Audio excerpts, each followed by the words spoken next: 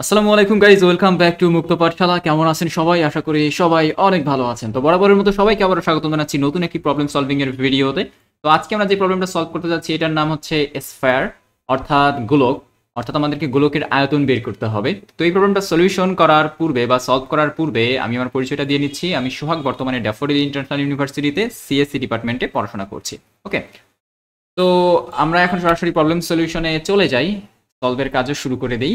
দেখা যাক আমরা কতদূর পর্যন্ত করতে পারি এবং আমরা সাবমিট করেও দেখবো আমাদের কোডটা অ্যাকসেপ্টেড হয় কি না। ওকে, তো আমরা প্রথমে একটু পড়া ট্রাই করে নিই।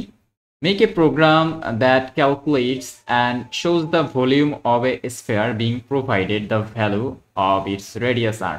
অর্থাৎ রেডিয়াস আর ইনপুট হিসেবে নিতে হবে এবং আর ইনপুট হিসেবে নেওয়ার পরে জাস্ট সরাসরি আমাদেরকে ওই গোলকের আয়তনটা বের করতে হবে। তো গোলকের আয়তন বের করার একটা সূত্র আছে, আমরা গণিতে এটা পড়েছি, সবাই পড়েছি আমি ধরে নিলাম। তবে তারপরে আমি একটু মনে করিয়ে দেওয়ার জন্য একটু দেখিয়ে দিচ্ছি। এইটা হচ্ছে সূত্র V equal to pi divided R, sorry, V equal to 4/3 pi R cube. এইটা হচ্ছে সূত্র।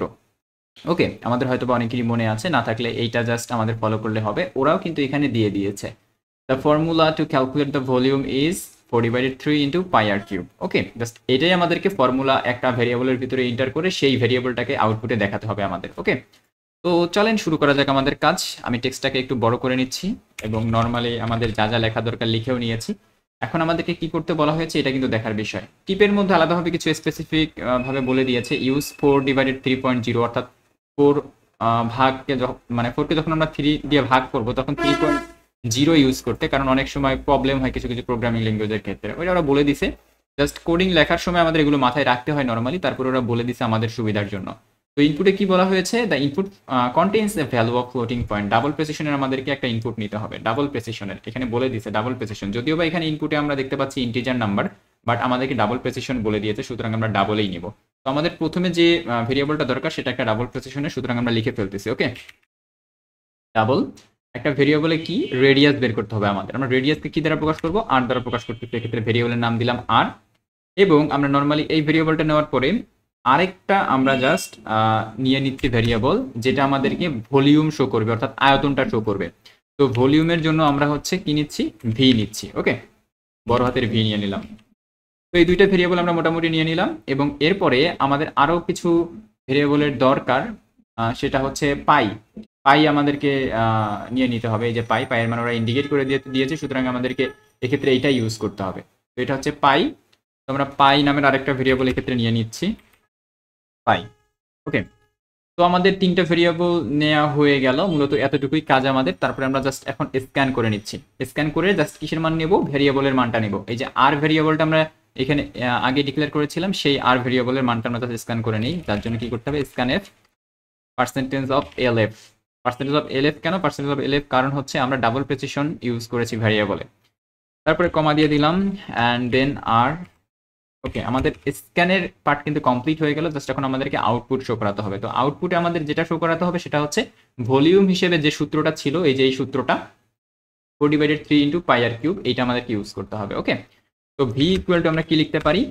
4/3.0। ওই যে ওরা বলেই দিয়েছে 4/3.0 ইউজ করতে হবে, কারণ অনেক সময় প্রবলেম হয়ে যায়। অথবা 4.0/3 ইউজ করতে হবে, অর্থাৎ যে কোনো একটাতে দশমিক বসাই দিতে হবে, যেহেতু এটা ডাবল প্রেসিশনের একটা ভেরিয়েবল আমরা এখানে ডিক্লেয়ার করেছিলাম। ওকে, 4/3, তারপরে কি? ইন্টু পাই ইন্টু আর কিউব। আর কিউবকে কিভাবে আমরা লিখতে পারি? আর ইন্টু আরেকটা, অর্থাৎ তিনটা আর এর গুণফল।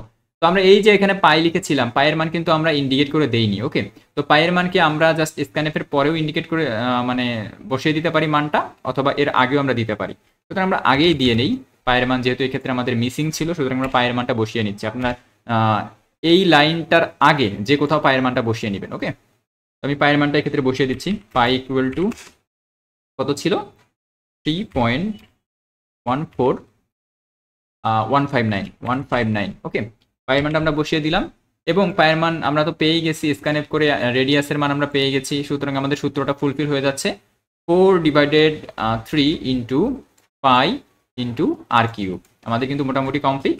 এখন জাস্ট আমাদেরকে আউটপুটটা শো করে দিতে হবে। আউটপুট শো করানোর জন্য কি করতে হবে, প্রিন্টএফ পার্সেন্টেজ অফ আমাদের কয় দশমিক স্থান পর্যন্ত নিতে বলছে, এই যে এখানে বলে দিয়েছে the value must be presented with 3 digits after the decimal point, অর্থাৎ তিন ডিজিট পর্যন্ত আমাদেরকে নিতে হবে দশমিকের পর পর্যন্ত। ওকে, আমরা দশমিকের পর পর্যন্ত তিন ঘর পর্যন্ত নিব, সুতরাং 3.311। ওকে, 0.311 আমরা নিয়ে নিলাম এটা মান দেখানোর জন্য। আমরা আপাতত এতটুকু লিখতেছি, আরো কিছু কাজ বাকি আছে আমি দেখাবো।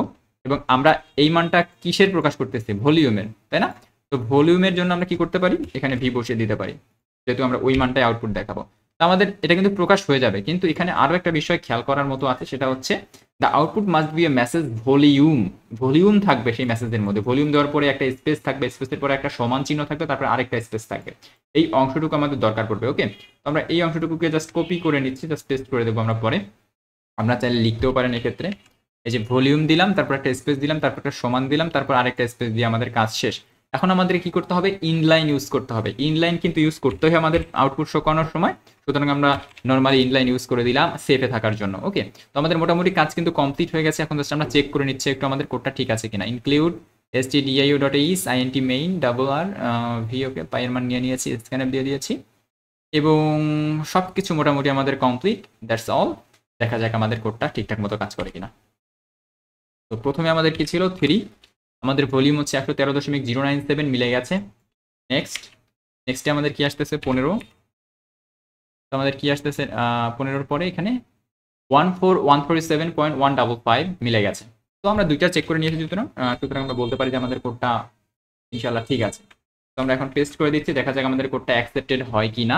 ক্যাপচা সিলেক্ট করতে বলা হয়েছে, মোটরসাইকেল সিলেক্ট করে নিচ্ছে এক্ষেত্রে। ওকে, তো আমরা কিন্তু ক্যাপচা সিলেক্ট করে দিলাম, এখন দেখা যাক কোডটা অ্যাকসেপ্টেড হয় কিনা। ওকে, তো এটা আমাদের কততম প্রবলেম ছিল, এটা হচ্ছে 1011তম প্রবলেম এবং দেখতে পাচ্ছেন এই প্রবলেমটা কিন্তু অ্যাকসেপ্টেড হয়ে গেছে। তো that's all about today's video. আশা করি এইটা আপনাদের অনেক উপকারে আসবে এবং আপনারা একটু হলেও শিখতে পারছেন এখান থেকে। তো দেখা হচ্ছে পরবর্তী কোনো ভিডিওতেই। টিল দেন সবাই ভালো থাকবেন, সুস্থ থাকবেন এবং আমার জন্য দোয়া করবেন। আল্লাহ হাফিজ।